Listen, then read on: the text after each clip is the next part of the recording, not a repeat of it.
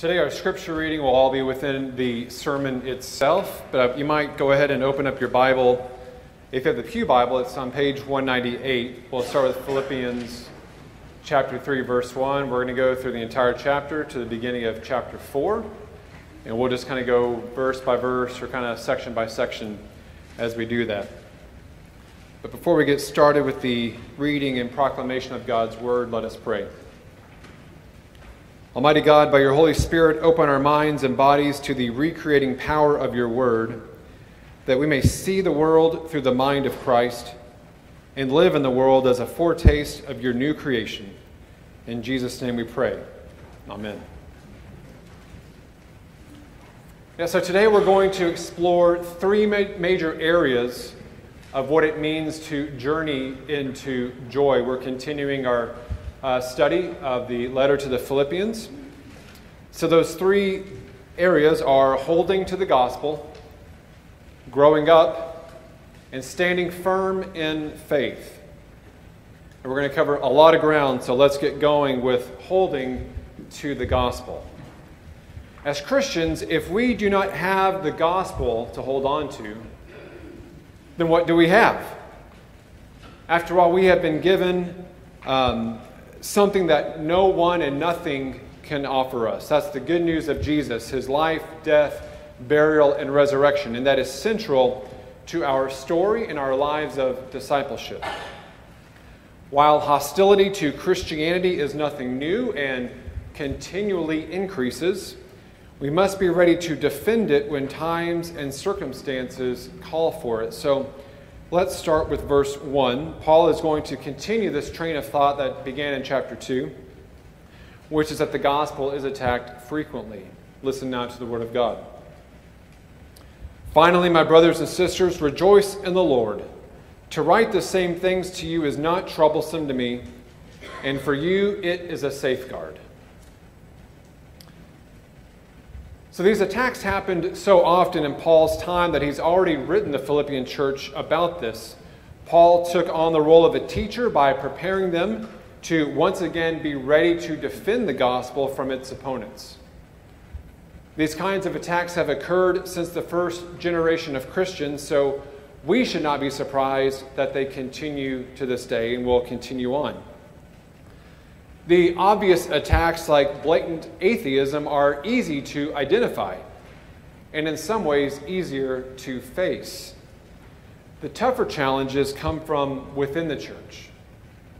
Sometimes false gospels are preached not from malicious intent, but perhaps accidentally.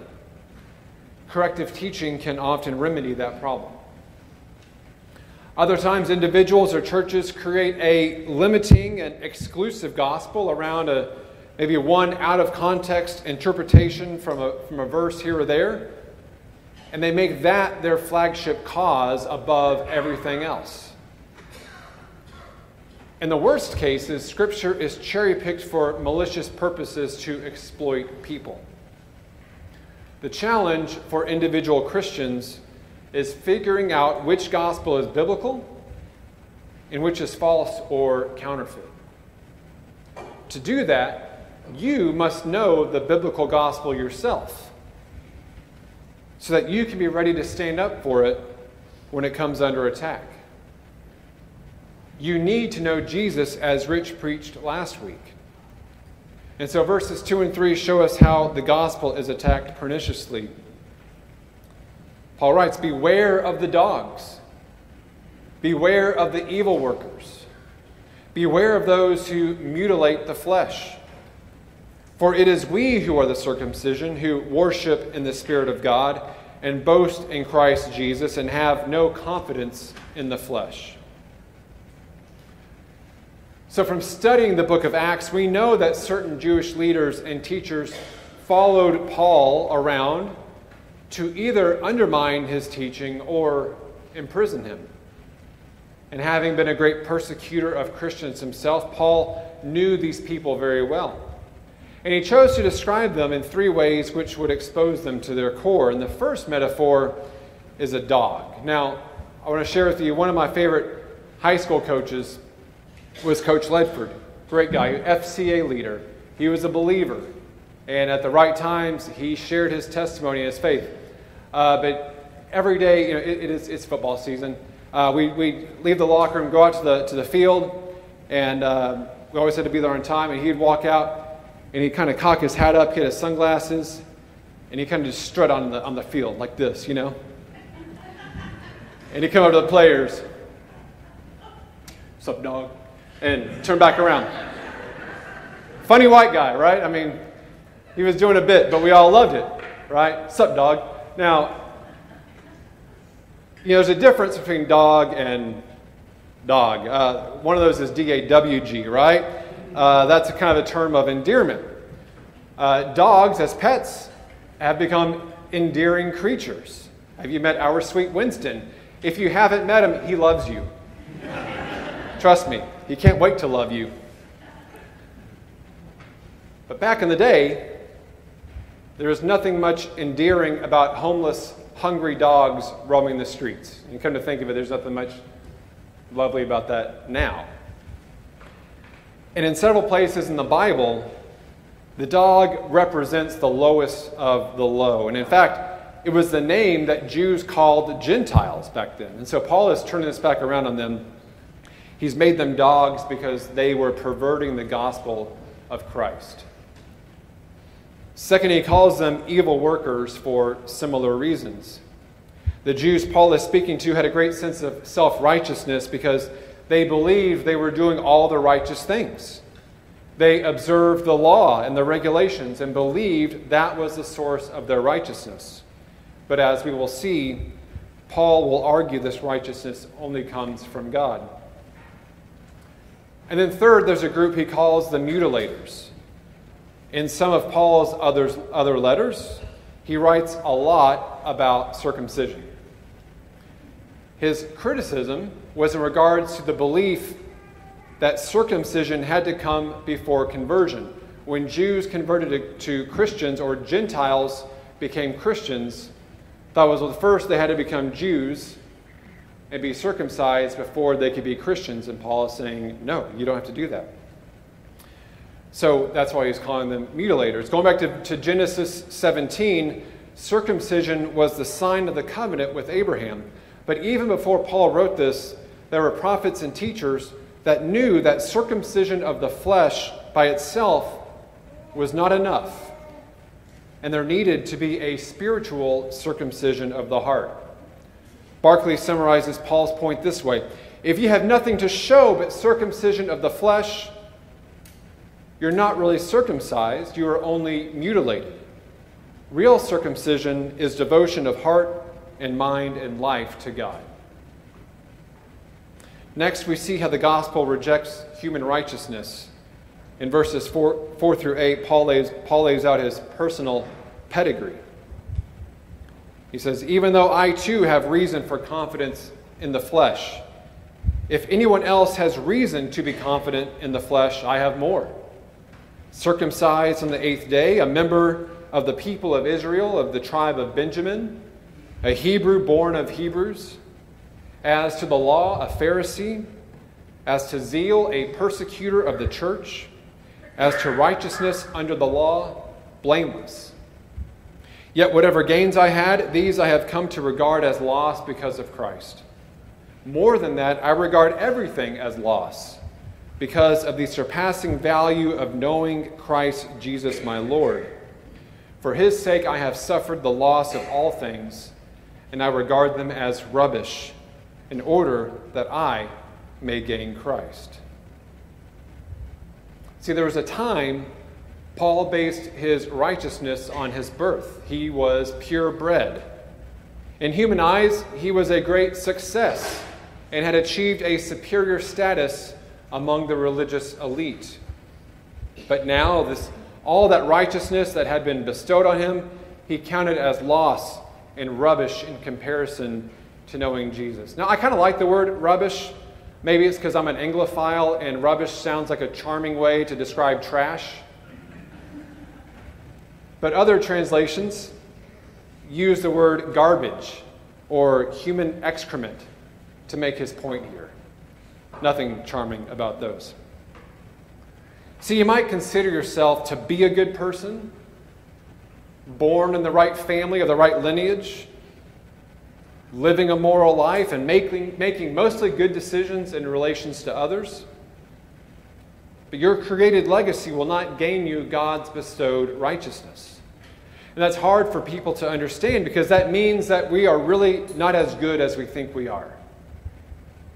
That means we have to admit shortcomings and faults. The respect that we have earned does not mean as much as we hoped. In fact, it means nothing.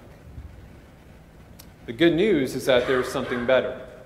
He continues in verse 9, that I may gain Christ and be found in him, not having a righteousness of my own that comes from the law, but one that comes through faith in Christ, the righteousness from God based on faith. See, the gospel rests on divine righteousness. After destroying the ultimate example of human righteousness, his own, Paul delivers a hallmark of the Reformed faith that righteousness is found through faith in Christ, and righteousness comes from God based on faith. This means we must be able to reject heresy when it pops up. And we must also reject the constant temptation of personal heresy, maybe best propagated by the SNL character Stuart Smalley, right? If you remember his catchphrase, I'm good enough, I'm smart enough, and doggone it, people like me, right? In other words, you're good enough to deserve it. We know that's not true. Our next section, joyful Christians are always growing Christians. The fancy theological word for this is sanctification, which just means to be made holy.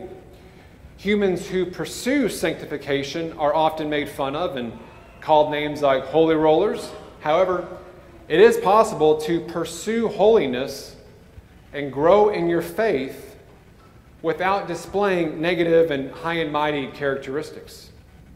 To do that, we must understand that the process of Christian growth is relational.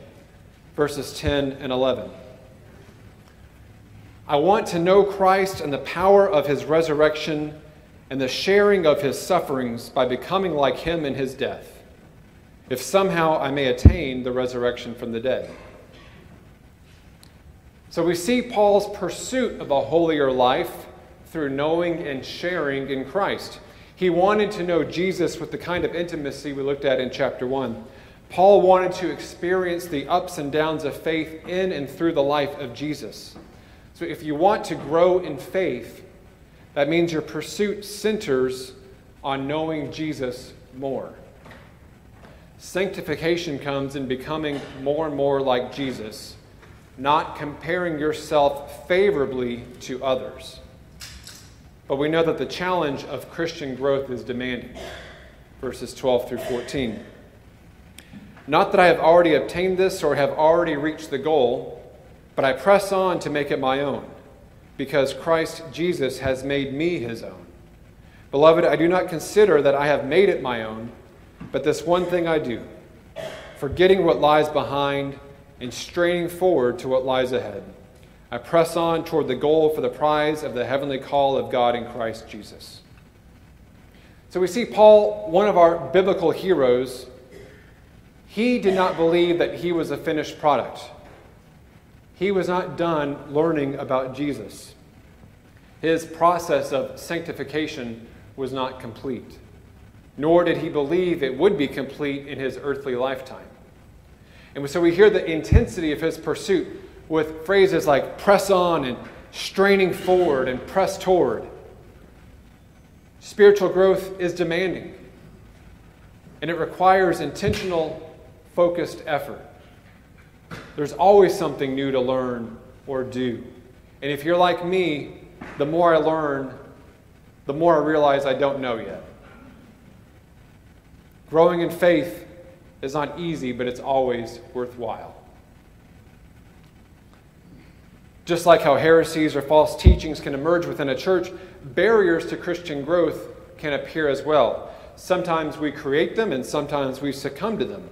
Verses 15 and 16. Let those of us then who are mature be of the same mind. And if you think differently about anything, this too God will reveal to you. Only let us hold fast to what we have attained. Everyone, just like in life, grows in faith at their own pace. And Paul is warning the Philippians not to pressure each other to grow. God would reveal how they need to change. Lately, our boys love watching reruns of America's Funniest Home Videos. And the other day, there was this little, I'm going to guess 2-year-old, and we'll just say little Timmy, because that's what we call all little boys. And he was sitting on the ground, and he had this face, and he was just going,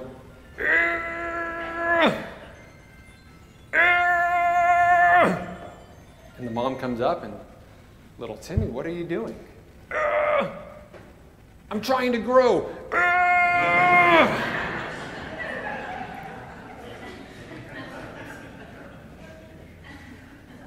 It's the same thing Bobby Brady did, hanging from the monkey bars on the Brady Bunch, right?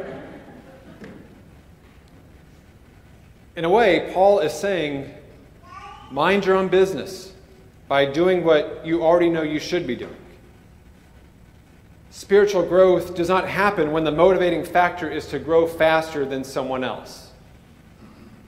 Or as Casey Musgraves sings, mind your own biscuits and life will be gravy.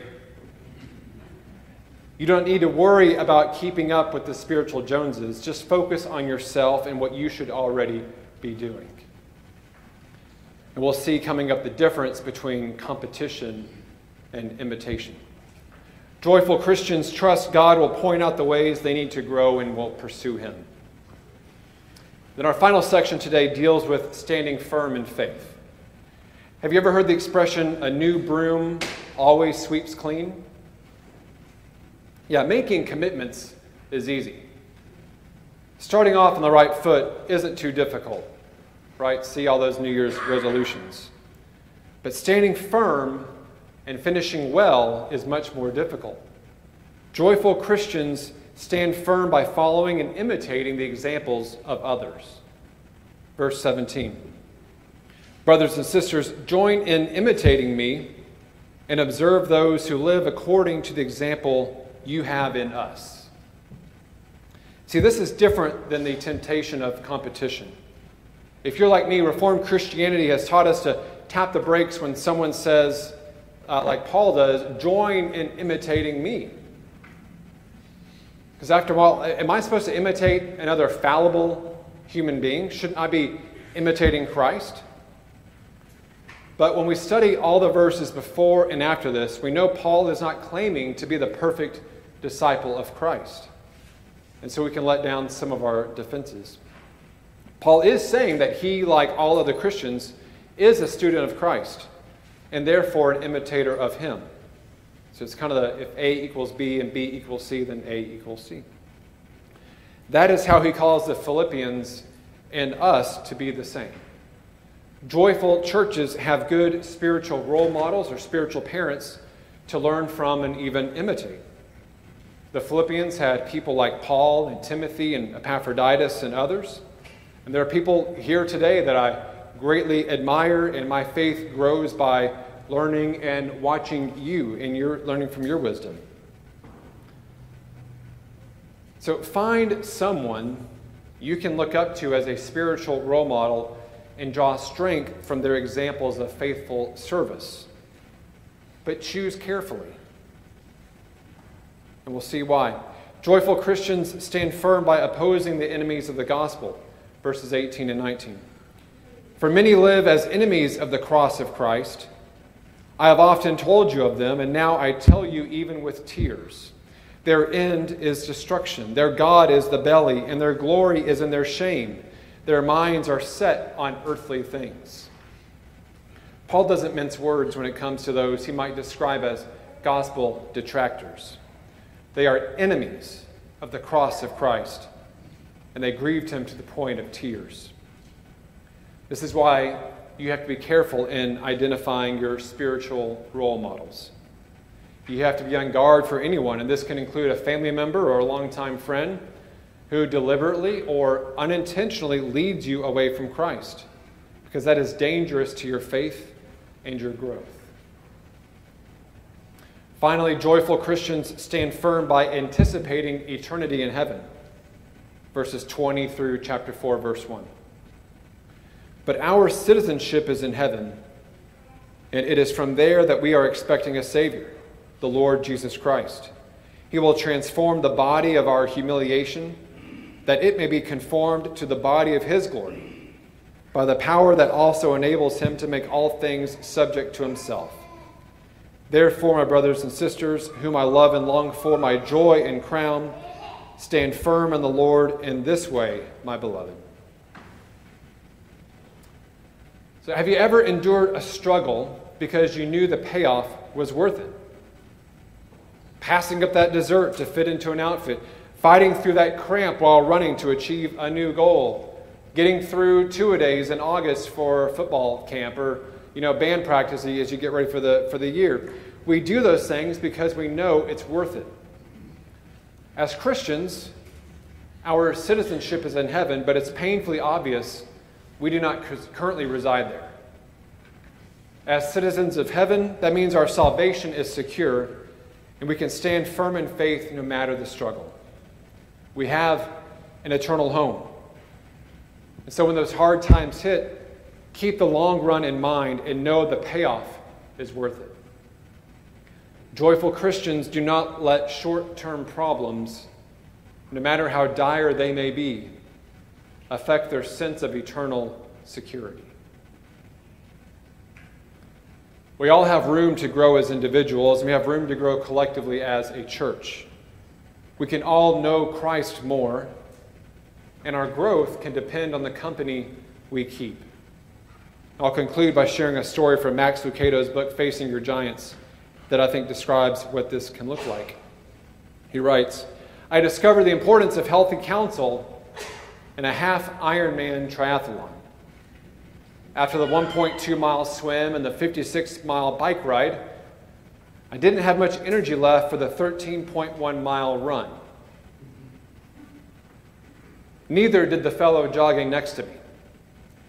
I asked him how he was doing and soon regretted posing the question. This stinks! This race is the dumbest decision I've ever made. He writes, he had more complaints than a taxpayer at the IRS. My response to him? Goodbye. I knew if I listened too long, I would start agreeing with him. I caught up with a 66-year-old grandmother. Her tone was just the opposite. You'll finish this, she said. It's hot, but at least it's not raining. One step at a time. Don't forget to hydrate. Stay in there. He says, I ran next to her until my heart was lifted and my legs were aching. I finally had to slow down, and she waved and passed me. He concludes with, which of these two describes the counsel you seek? And I'll add, which of these two counsels do you provide? To ultimately be more like Christ Jesus my Lord, I first have to know better Christ Jesus my Lord. And that truly is the journey into joy. It's in the name of the Father, the Son, and Holy Spirit. Amen.